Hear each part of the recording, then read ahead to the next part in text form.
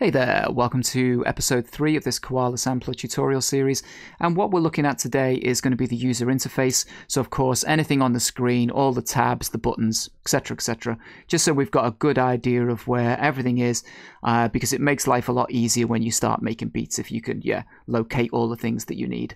So as I said in episode 1, when you open Koala, you won't have this fake looking NPC background skin with all the stickers and things. That was just something I created because I just thought it looked cool.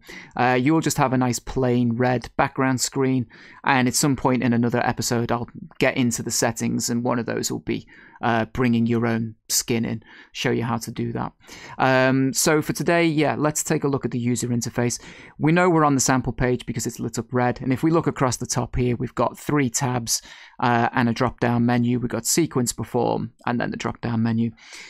If we look below those, in the middle here, we've got a nice little volume indicator, and at the moment it's bouncing up and down because it's listening to my voice through the microphone, which is indicated underneath. If we have the icon to the left here, this headphone icon, if we turn that on, that allows you to listen to that input signal. So let's say you've got an external instrument or a turntable or something, and you're doing some sampling and you want to bring the audio in. If you can't hear it when you're bringing that input signal in, if you click this, you'll be able to hear the signal. Onto the right of it, we have this effects little button here.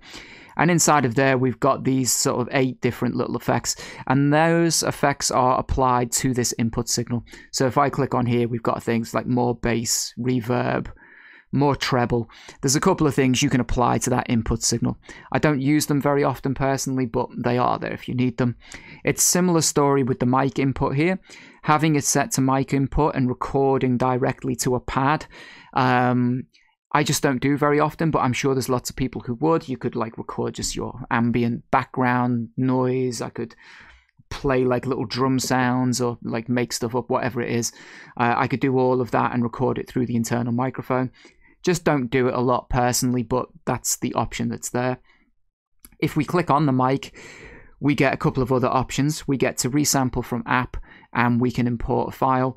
Again, that will come a little bit later. I'm not going to dive into that just yet. Now, what we've got underneath here is our 16 pads, as we can see quite clearly, all lit up and just waiting for us to load some samples into them. Underneath in the bottom left corner, we've got mute and solo. Now, if you don't see that, if you go to the drop-down menu and then into settings and then to extras, you can see it's the top little switch you can turn on there. I don't know why you would ever turn them off. Maybe there is a reason, but they're super useful, so I always have mine turned on. But if you can't see them, that's where they are. Then underneath there, we've got these 4 pad banks. So essentially, you get 64 pads across these 4 banks here. Just like that. Then let's move over to the sequence tab. And this opens, obviously, a new window. And what we've got across here, which it's probably a little trickier to see because of my background skin, but you can see that we've got our little sequence banks. And when we click on these, it opens up the sequence editor for us. And that's how we're going to essentially put our beats together when we want to like make a full track. You can still load things to your pads and do all of that underneath. You've got, what have we got here? We've got 8 times 4, so we've got 32 of these sequences. And again, maybe not so clear on my screen, but where these little arrows are here, we can scroll along through whatever sequences we've got currently loaded up. I'll leave it there just for now.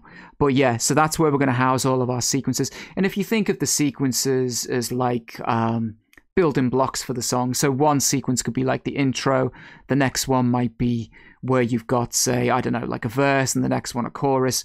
And again, in a future video when we deep dive into each of those, I'll show you how you can like group all of these together and do all that kind of stuff. But that's where they are. Then underneath we got this little piano roll, which allows us to choose a pad, and when you choose that pad, it opens up the piano roll editor, and we can actually play each pad in there's a bunch of different ways to do it, but you can do it sort of chromatically and that kind of thing, and it then sort of turns it into more like an instrument that's playable. Again, that's an episode on its own, just because it's quite complicated and there's a lot we can go into. Then you've got little things like here, like undo and clear, just for messing about with some of the things that you've got in your sequences and stuff like that. We got a thing here for like bar length and stuff, again just for like doubling up sequences. You also get that when you're inside of the sequence editor, so if we double click back on this again, I can double up my bar length here, so we can start setting the length of these sequences to whatever our desire is. Again, I'm going to come in and look at the sequencing into slightly more detail. I just want to show you where everything is again for today. So again, underneath our 16 pads, all still playable at this point. And then again, same with our mute and our solo and our 4 other things. At the top, we've got some transport controls. So we've got a play and a record. Now they play the sequences that you've created within these little sequence windows here. If you press play on just like a, say you've got a sample loaded onto a pad and you press play, nothing's going to happen. It has to be loaded into the sequence first. And we've also got this little record button, which again, if we've got a sequence open here and we're playing along, or we've got something going, if we hit record, we can get that into the sequence itself.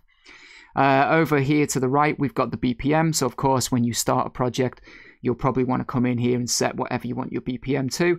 You can click on it and you can drag it like in a bunch of different ways. You can drag it up and down, it's a little slower, left and right's a bit faster. You can set whatever you want your project BPM to be. You can also just tap it down, and you can tap as well if you're trying to work out the BPM to a sample or something. You can just do a tap to try and work it out. You've also got a metronome that you can turn on, which again, if you're using this piano roll editor, or you're just playing your pads in and you want to get them to the time of your track, then you can have a nice little audible metronome. And in the settings, there's a volume control and things for this. Then you can set your beats per bar. Generally, I usually keep it at like 4 beats per bar because it's pretty standard. But if you want to get a bit more creative, you could do 3 beats per bar. Whatever you want, you can play around with that. Got a quantize option, of course. When that's enabled, that when we're playing things into our sequence, our pads, whatever it is, then that's going to lock things to the grid. You can turn that off if you want more freedom. And then underneath here, we've got this swing option. And again, I'll probably explain a little bit more of that when we get into sequencing and we bring some audio in, because it's easier to explain with like audio playing. But it's going to affect the swing, particularly on like drum patterns and stuff like that. You might have heard of like the MPC like swing, but that's what that does essentially. So we can close that. And I think that covers everything on the sequence page. It's not, there's a lot to it, but it's not overly complicated, and everything is laid out exactly where you need it, nice and easy to find. Sometimes when you open an app for the first time, it can be a bit daunting because you're not 100% certain where everything is. But in this case, pretty straightforward. So let's go to our last big tab, which is the perform page. And this is where we apply our effects. So what we can still see at this point is the same transport controls, our BPM and all of that, so you can still access that. We can still access all of our sequences from this page as well. And just basically what we've got at the bottom here are effects. And there's some really cool effects in here. I think that will be another little episode where I talk about effects and triggering them and how to set them up via MIDI and things like that. But yeah, just know that you've got all of these effects here. You've got this first 8, and then you've got another bunch of them here. And the usual things, compression, whatever it is, reverb, delay, you've got all kinds of things to play around with. So that's really cool. You've got a hold button at the bottom. So by default, when you trigger an effect, you'll notice as soon as I let go of my finger, it snaps back. So when you've got a sequence playing or something, it's kind of cool to be able to just pull that down, and then like where like a beat changes or something, you might just want to snap it back and let it off. However, when we get further into like layering samples and editing samples and stuff, I find this hold button quite useful, because you turn hold on, then of course it doesn't snap anymore. So we can just shift it and move it around. And I find that more useful when I'm like editing things. So that takes care of that. And then I think the last tab here will be our drop down with all of our settings. And I kind of want to go through those. Should we do it now? Yeah, I think I'll go through this menu now, and I'll just save the settings option for later, because I think they just need to speak about the settings on their own. So, of course, you can load a new project here. You can start a new project. You can also load a project, because, of course, you can save these. So anything you create, your beats, your songs, your sketches, whatever you want to call them, you can save them all. You can save as, and of course, you can load those back up at a later date, so you can just keep making project after project. We've got the option to record a song here. We've got the option to resample loop. And again, some of the things, if I don't go into the explanation now, it's just simply because there's a bit more to it than that, and it'll probably come into play a little bit later. We've got the option to export. Again, that's probably a video on its own, just because there's a good bunch of export options. We can import audio. We can import video, which is something that we really need to look at, because that's super cool.